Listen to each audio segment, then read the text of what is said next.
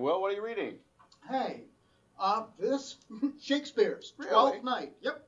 I was interested in this quote from Malvolio in Act 2. Be not afraid of greatness.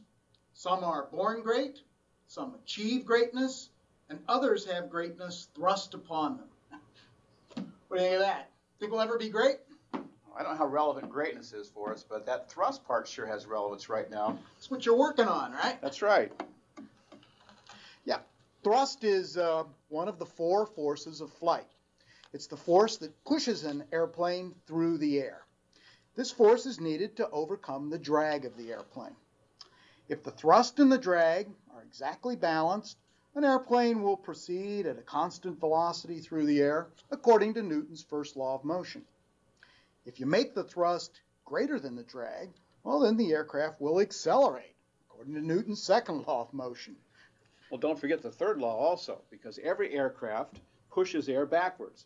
That way, the aircraft ends up going forwards. Sort of an action-reaction. Absolutely. I'll bet there's an equation that describes this. Oh, you know there is. The equation for thrust is shown here. T, thrust, is equal to m dot, that's the mass flow rate, times v, the velocity. You know, Orv, I think to help students, maybe we ought to give a little bit more detail about those terms in the equation. The first factor in the equation is m dot. It's the mass flow rate. So this is the amount of air that the propulsion system moves per unit time. Now, some propulsion systems, like propellers, or large propellers, move a lot of air. So they have a large m dot. Rockets, which usually have small diameter, usually will only move a small amount of air. They have a small m dot. Altitude also plays a factor here. At high altitude, the decreased density of the air will cause the mass flow rate to decrease. It's not the volume of air, but the mass that is pushed. The second term in the thrust equation is v, the velocity of air that moves through the propulsion system. This could actually be different than the velocity of the airplane. In propulsion systems like propellers, the velocity change is not really all that great. But with a rocket, there's a large increase in velocity coming out the nozzle. So really you can see from the equation that an aeronautical engineer would have two choices to increase thrust. One is to move a mass of air, a larger mass of air, and the second would be to give that air a lot of velocity. Now, either way that he does it, he's going to have to move the air to make thrust, doing work on the air. And to do work, he's going to have to expend energy in an engine of some sort. Energy engine will require fuel as well, and some sort of a mechanism to make the whole thing work together. The first attempts to do this were done with steam engines. Sir Hiram Maxim built a large aircraft in 1894 with two large flat propellers that were powered by two steam engines. This aircraft actually got off the ground but lacked control and crashed. That's right. In 1903, we decided to use gasoline-powered aluminum block engine. We used our wind tunnel studies on wings to design propellers that were in essence rotating wings.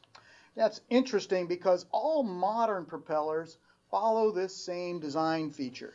The things that make a wing efficient, long, thin, work as well for propellers. That's right. With the development of jets in the 1930s, available thrust rose dramatically until the limits have become developing materials that are able to withstand the high temperatures of an afterburning jet engine.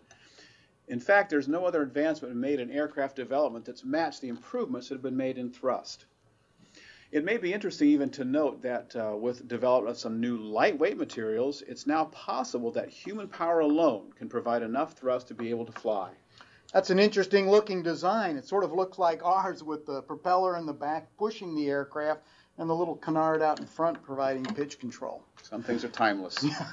We should mention again that in level flight, thrust works only to overcome drag. It does not create lift. It doesn't pick the airplane up, unless you were to orient the propeller on top, like a helicopter. The other part is that in a climb, there's a small component of the thrust, it goes by the sine of the angle, that can be used to oppose gravity as well.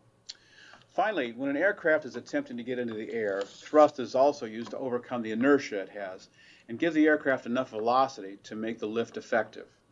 Yeah, back in 1903, we were able to take off under our own power at Kitty Hawk just from the from the thrust generated by our propellers and our little 12 horsepower engine. You know, Orv, I've been thinking. Oh, no, don't tell me. You got another idea. Yes, actually I have. It has to do with these propellers. Suppose we took the last 5 inches and put a large twist on there. What do you think? Here at the end. Yeah, I think so. That might just provide that thrust we've been looking for. It might also solve that delamination problem we have. Yeah, speaking of that, how is your hip? Well, my hip's pretty good. Poor Selfridge.